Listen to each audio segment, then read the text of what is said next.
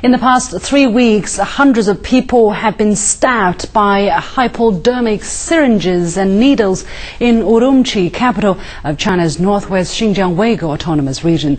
The incidents triggered public anger. The region's news office has held a press conference to provide more information on the incident. During the press release, Huang Yabo, a senior officer with the Regional Public Security Department, says 75 suspects involved in recent syringe attacks have been detained, and police have cracked 7 criminal rings and 36 cases related to the attacks. Huang says of the 36 cases, 16 occurred in Urumqi, with the remainder in other areas of Xinjiang. Criminologists have been sent to direct the investigations, and special squads have been established to examine the cases.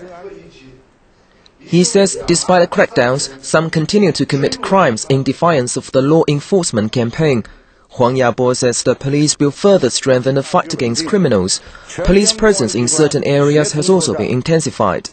At present, the public security sector is conducting further investigations on detained suspects and verifying the cases which have been clarified. 3 Uyghurs have already been given sentences ranging from 7 to 15 years in jail for their role in syringe stabbings and threatening to use syringes during robberies. CCTV.